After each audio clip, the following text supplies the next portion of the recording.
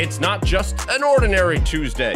Welcome to Terrier Tuesdays, the show where you can get to know some of Boston University's best and brightest student athletes.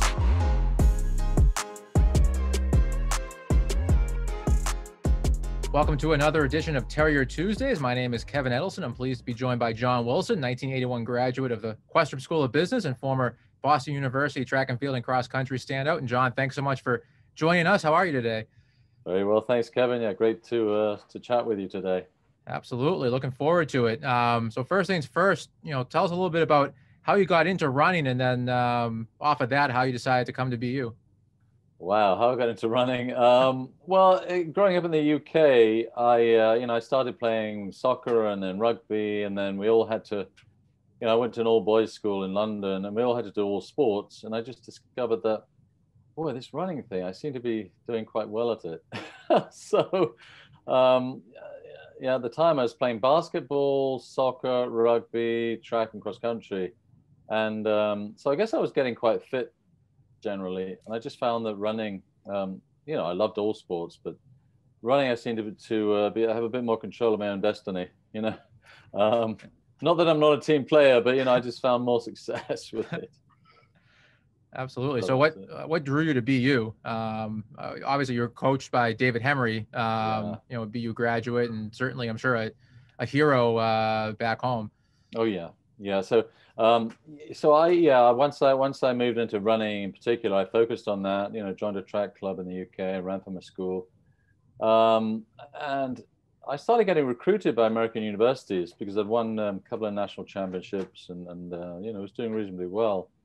And so there might have been maybe 8 or 10 of these different universities. In those days, they contacted us via telephone or letter, like pigeon post, right? So I kept getting emails, letters and phone calls from these different universities, ranging all the way from West Coast, Stanford, or to the East Coast. You got Maryland, and there was Arkansas, and a couple of places in Texas, and then Boston University. And Boston University contacted me via David Hemery, and being a track athlete in the UK, he's so famous, and so I thought, wow, this is interesting. So David actually came to my house and met with me and my parents, and it was tough, really. It became a really simple decision. Boston University being very strong academically. And then having a coach in David Hemery, another Brit, another expatriate Brit. So being so far from home and, combining the athletic side with the academic side and being in a great city like Boston, I took, I made a great decision, obviously, because in those days, you couldn't really visit the campuses from the UK. There were all these different universities, but I just felt, wow, David Hemery, whoa. He's a superstar. And of course, I wanted the academics. I didn't want to go to a track and field factory. And that really swayed it for me. But David was most of it, in terms of making that decision. Yeah. What was it like to have David Hemery come to your house and try, and he's selling you on, working with him? Yeah, well, I was incredibly humbled because, I was an 18-year-old young lad, and all I'd done is I'd seen him on television. And I remember seeing him, I'm going to age myself a bit, but I remember seeing him win the Olympics in '68. And then since then, he was regularly on television and was quite a personality in the UK at the time. And then to see him, first of all, he writes me a couple of letters, and then he actually comes to me and my family. It was, that sort of made the decision when I opened up the door and there's David Hemery. Were you the talk of the town amongst your friends when he comes by? Well, it was funny, because, the track club, everyone knows what's going on at school. Everyone knows what's going on in those days. And it was big news. It was big news. So what was it fortunate. Like? So what was it like being an international student at BU? And this is your first taste of America, and it's a new school, and you have all this competition and academics going on. What was that like for you? Oh, it's very interesting because in those days, in the 70s, 80s, a lot of our television was American TV shows. And it was all, cop shows and lots of guns and stuff. I was expecting to come to America, there'd be, gunfights all over the place. So I wasn't sure what to expect. Of course, it wasn't that at all. But it was fun. I mean, I missed home, but Dave made it easier because it was, the track team was like a family. There were a couple of us from the UK. It was a bit daunting freshman year because, you're away from home. You're in business school, which is quite challenging, and then you're competing, and you're part of a rebuild process that David was leading. So there was a lot going on. So it was a bit challenging, but I think the key is being a student athlete at Boston U. No matter when you graduated, you're part of a family, and in many ways, and so it can make a very challenging situation as a young freshman that much easier. So yeah, it was a completely new country, quite a different culture, but it was made a lot easier given the fact that I was an athlete and on a team, and the coach, was also an expatriate from the UK. And it was just, an all around, BU was just a great all round experience in an amazing city. So I look back on it all very fondly. Now, you helped lead BU to the NCAA championships in cross country. What was that experience like to run on such a big stage like that? Yeah, that was fun. We had a really tight team. We had a really strong team, and we'd won the IC4As. We'd won pretty much everything in sight, and we qualified the NCAAs. I think it was 7th in the Northeast Regional, and so I think it was our first time in program history making the NCAAs in cross country. So it was just a great experience, and the thing was, it was a tough race and all of that, but it was just fun being with the guys and having a really tight team situation, a great experience, that we'd sort of reached the best of the best in cross country for such a young team, and a lot of fun. Yeah, it was a great experience. Now, what did you prefer, running track or cross country?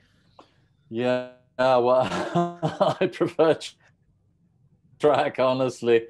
I come from the more the 8, the 1500, the occasional steeplechase. Cross country was a bit longer than that, so I just prefer the track. I don't know, but I think you need both.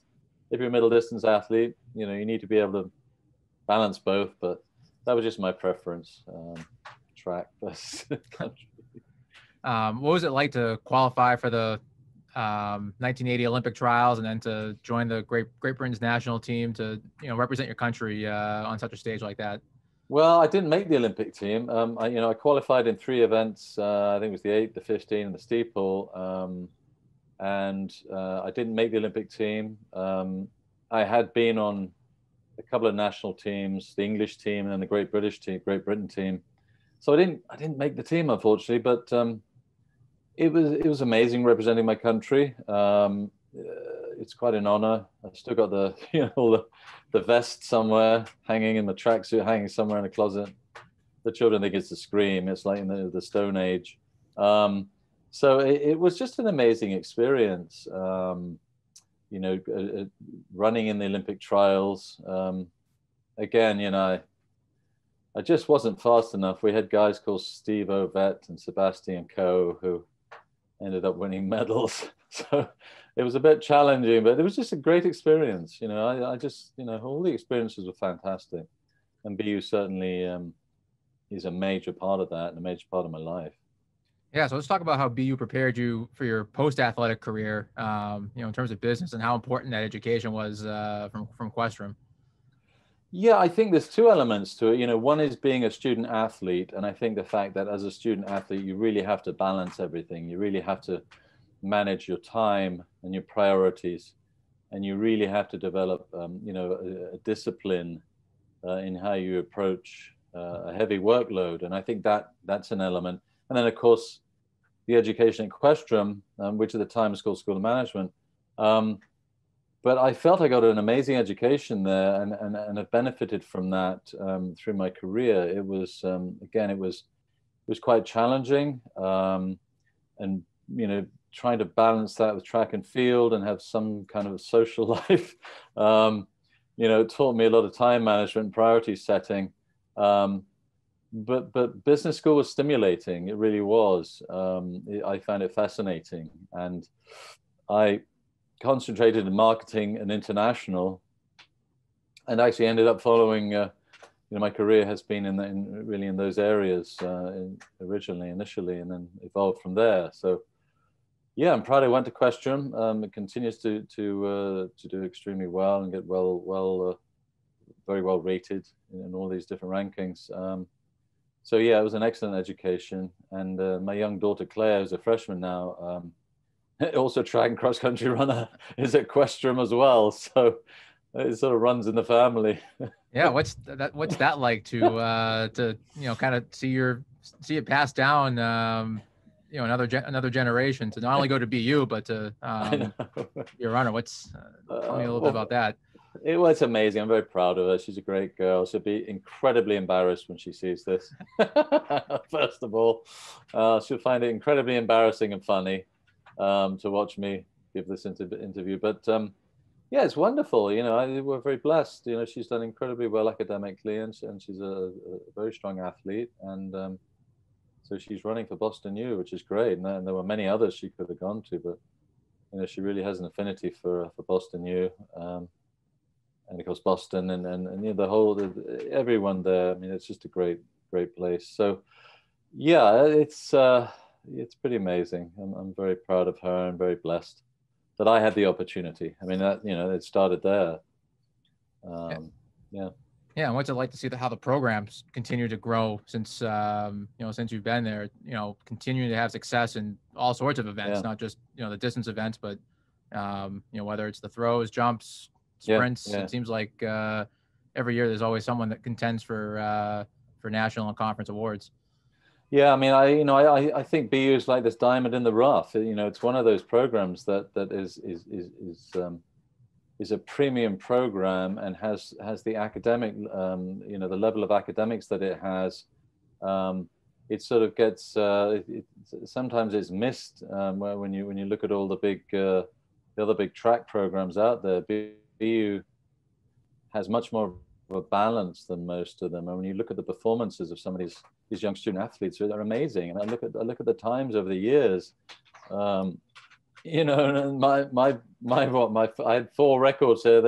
They've been smashed since then. So I look at some of these times, and I look at more importantly, I look at the athletes, the youngsters coming out of BU, and how well grounded they seem and how professional they seem when you talk to them and when you listen to them.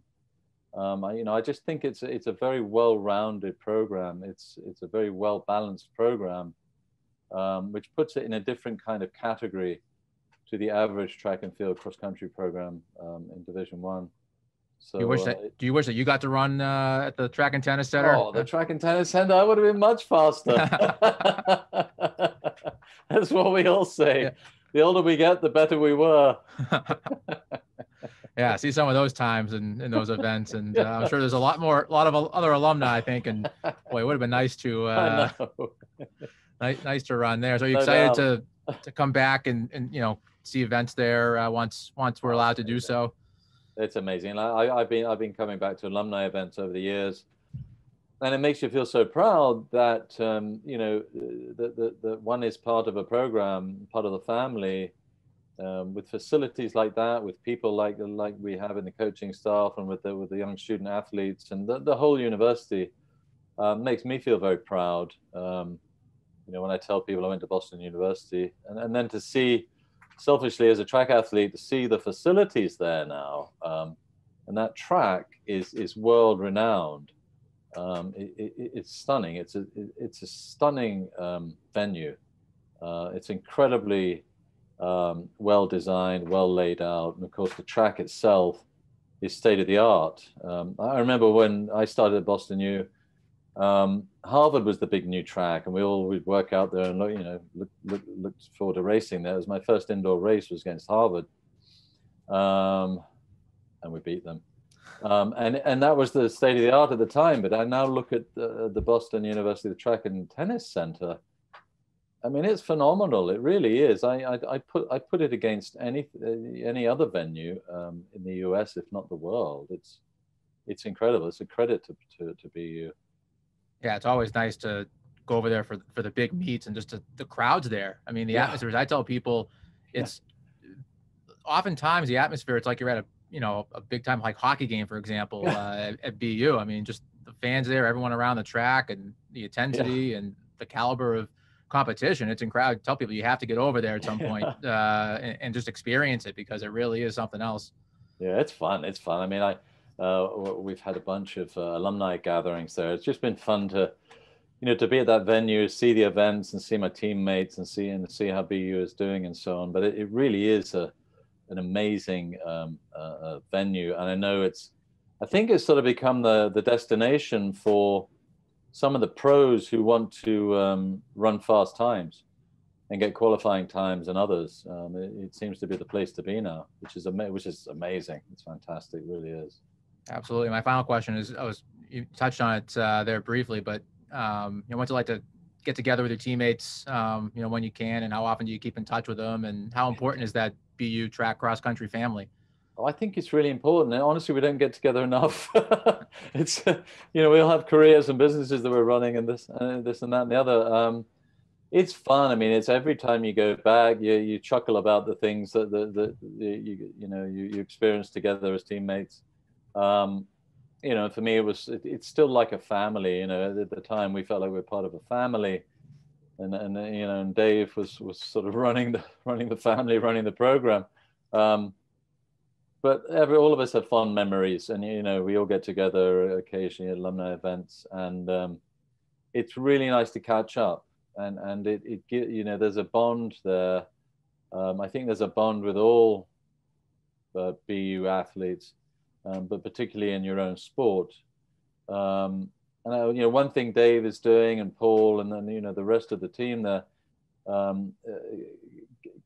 Gabe is really trying to bring that whole alumni group together again, and really engage all of the track and field and cross country alumni out there, and bring them closer to the university, and bring us all back in, because there are times, depending on what's going on, we all get so busy.